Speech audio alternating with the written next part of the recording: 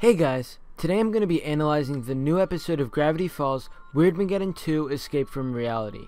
This episode was definitely a good one, and it had some awesome gravity feels. I'm disappointed by the lack of Bill's screen time, but he should take up a lot more time in the next and final episode of the show. This episode had amazing continuity, probably some of the best in the show. Anyway, let's begin the analysis. The first thing I want to talk about is this strange force field surrounding Gravity Falls. For a while, it was assumed that Weirdmageddon was happening in other parts near the town, but this odd force field proves that this is not true. What is this strange force field, and how did it get there? As we know from A Tale of Two Sands, Gravity Falls was a town full of weirdness, which is why Ford came to it so he could investigate. There are tons of unsolved and strange mysteries in the town, and this force field is one of them. There's no explanation or evidence as to what brought the force field to the town, but this could help in stopping Bill during the next episode. If Bill is an all-knowing creature, and even he doesn't know what it is, then it could assist the main characters in stopping him. Even though there were tons of returning characters in this episode, it was cool to see the dog from Mabel's Smile Dip hallucination in the inconveniencing.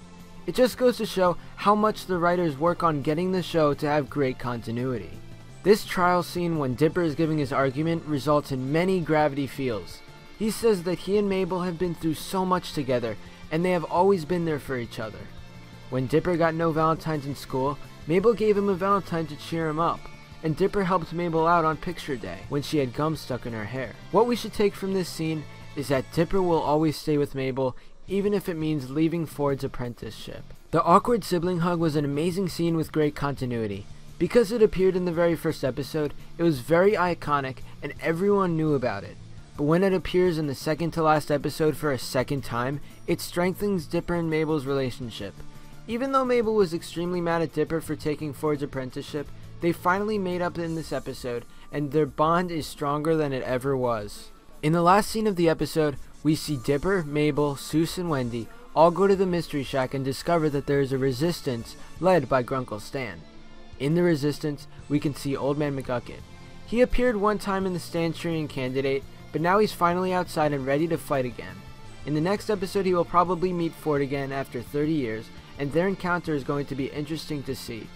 In the Resistance, it's surprising to see the unicorn from the last Mabelcorn. After all, we expected this to be a character only for that one episode, but the Gravity Falls team gave us even more great continuity and added her to the Resistance. And the Multi-Bear makes a surprise appearance, which isn't what anyone was expecting. But it's awesome to see all these characters make a return. There are still many characters that could make a comeback in the finale, and we'll have to wait to see if any of them return. In the end credits, the code says that Kraz and Exiler went on to run the legal department at a major children's television network. On the end page, the code says, "When one gets trapped inside the past, dreams can turn to nightmares fast." This is just referencing how Mabel lost control and everything inside the dream bubble turned evil after she wanted to leave. Anyway, that's all for this video. Be sure to leave a thumbs up and comment below to tell me what you think. Thanks for watching, and I'll see you guys next time.